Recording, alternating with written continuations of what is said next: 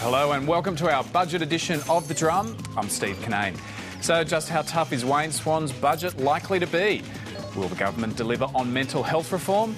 And are set-top boxes really the new pink bats?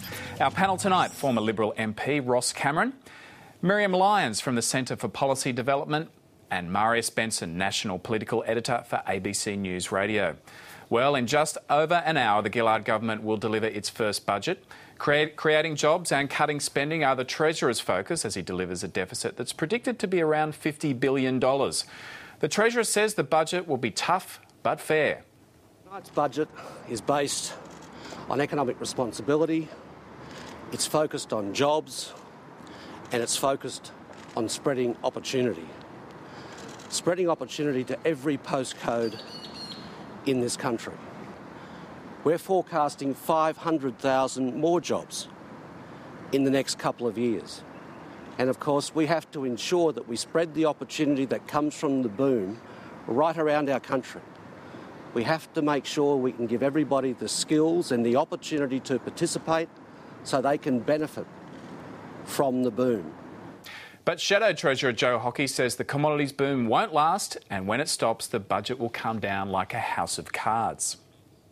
This is a government that needs to deliver tonight believable figures.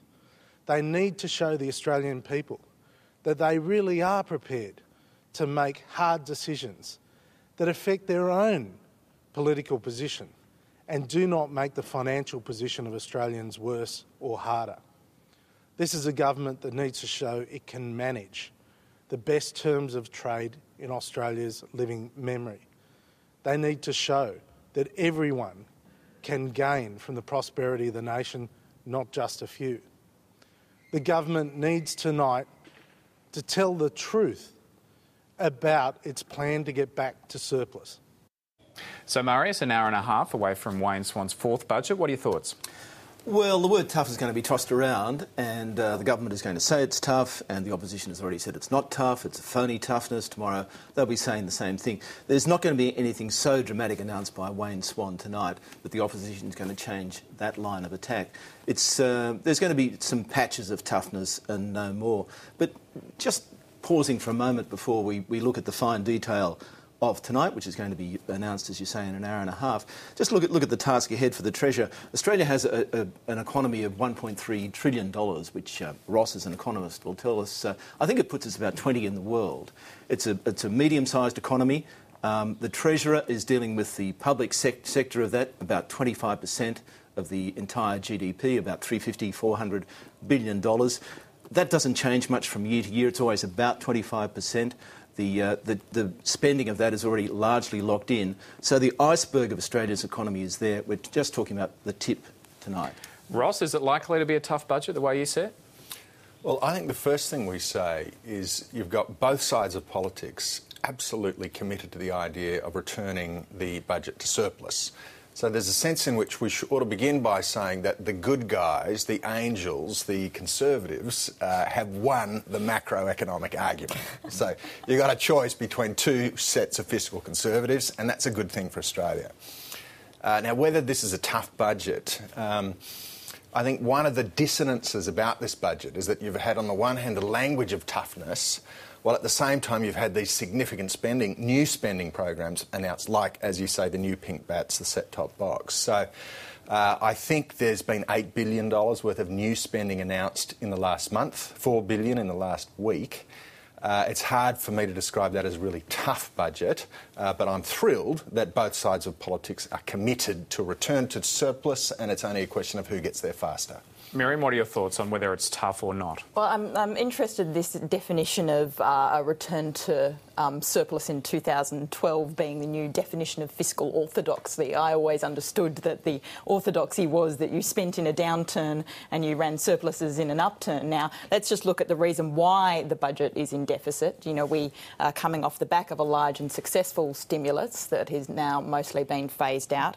There was the cost of responding to the massive floods. There's the fact that mining companies have been bringing forward a lot of investment, and therefore they've been writing off large amounts of investment against the company tax receipts. So that's one of the reasons that company tax revenue has been going down. It's one of the reasons that we're not returning to surplus as fast as maybe had been expected. There's the residual softness of the economy in patches, as we expect you would also acknowledge. We do have a very patchwork economy right now. We've got the mining boom racing ahead, driving increased employment in some places, but we've got very soft retail spending. We've got consumers who are nervous. They're paying down their debts, which incidentally is probably a great thing. We actually, got to a level of mortgage debt that was higher than the US level of mortgage debt as a proportion of GDP at the peak of the crisis. We're talking 85% of GDP. Now, the government deficit is a very, very small amount compared to the level of private debt in the economy. So that is a very uncertain situation in which to be just rushing breakneck towards a surplus again. We still know that the international recovery is looking a little bit patchy. A lot of it's about the fact that consumers have decided to borrow again a bit in the US. Now, that's quite fragile in itself. What we know for sure is 5 o'clock this afternoon. We got the latest data from the ABS in relation to trade surplus, and we found that Australia's trade surplus this month was 3 times that which was predicted. So we had $1.75 billion trade surplus at $500 million predicted. So we've got the Reserve Bank, who's already indicated they're looking at an upward movements in interest rates. Regardless of what the government does, incidentally, they specifically warned that regardless of the state of the budget, they would be doing that. I think we know we're going to see tonight an additional new spending. I mean, the Commonwealth's estimates were the pre-budget forecasts were for a $40 billion deficit. So any cent above $40 billion, is a further stretching and tightening, increasing of demand, forcing the hand of the Reserve Bank. It looks like coming in at about 50. OK, yeah, Marius, I'll take that point up with you about the $50 billion deficit, which is predicted. Now, that means in the next 2 years, if Labor really wants to get the budget back to surplus, they're going to have to find a lot of cuts over the next couple of years, and it's uncertain what the economy is going to do in the next couple of years. Everything is uncertain. Where the dollar will be is uncertain. What the trade figures will be is uncertain. What the commodity prices will be is uncertain. The only certainty is that in 2 years' time, we will be in surplus because it's not because it's an economic necessity, it's an absolute political necessity. It will kill the Labor government if they're not in surplus, so they'll be in surplus. I noticed that in Peter Brent's blog today, he said Labor missed an opportunity in 2008. That was the budget they should have been tough on. Do you agree with that, Ross? That first year when you've got 3 years ahead of you, you can make some big cuts and it pays off later. Well, that was the toughest budget we've had, I think, in the last 15 years was the Howard Costello budget of 96 when we first arrived, when we saw the state of play.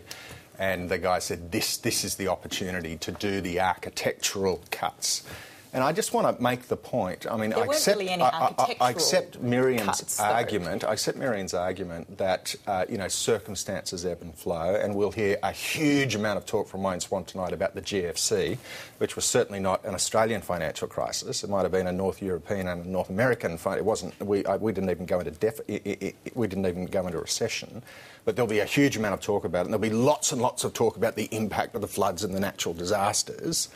But what you saw in the Howard Costello period was that at the end of the time in government of the coalition, there was not one red cent, not a ZAC, not a razoo of Commonwealth debt.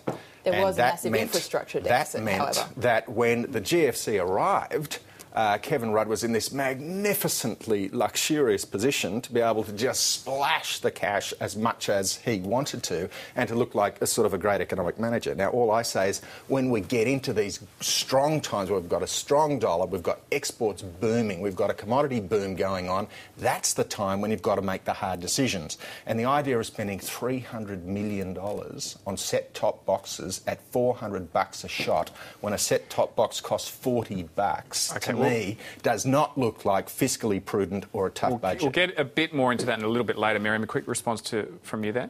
Look, I I was very interested to hear Joe Hockey talking about the fact that the commodity boom won't last forever. I think he's right, but I wonder in that context why we had so many tax cuts at the height of the commodities boom in the Howard government, why we had the introduction or extension of uncapped tax expenditures. So things that are most likely to put the budget into structural deficit over the long term, why we had the opposition to the resource super profits tax. If we don't think this is going to go forever, why not actually spread that wealth around a little bit further, get more for, you know, the general Australian public who actually own those resources? Well, I don't think our side of politics apologises for the fact that we are attracted to tax cuts. We think people actually pay too much tax. I know that's not a universally shared view, but...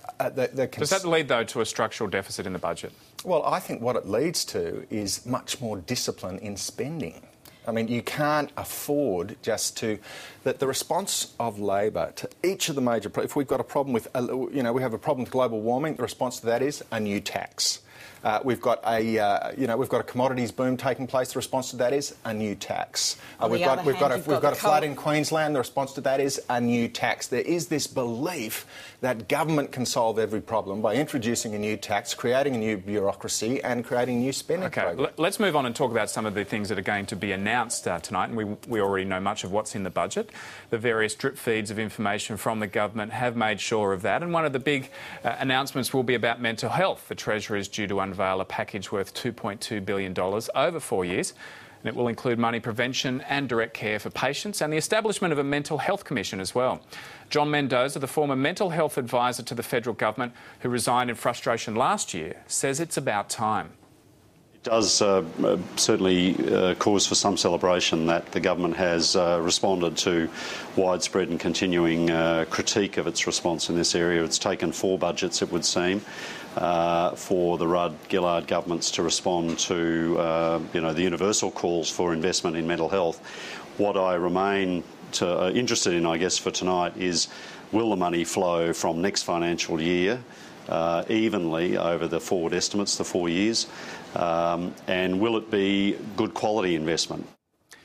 Marius, this is a policy shift by the government. The mental health sector said previously that they didn't feel like they were being listened to. It seems like they might have a win tonight in the budget. Yeah, and they are cheering already. I was talking to Ian Hickey, one of the leading figures in mental health, and he was welcoming all of this. He was saying, the more money you get, the better, but $2 billion, which is what we're talking about in the budget tonight in all likelihood, is a very good result. And then I was speaking to Matthias Cormann, who was putting the opposition case, and I said $2 billion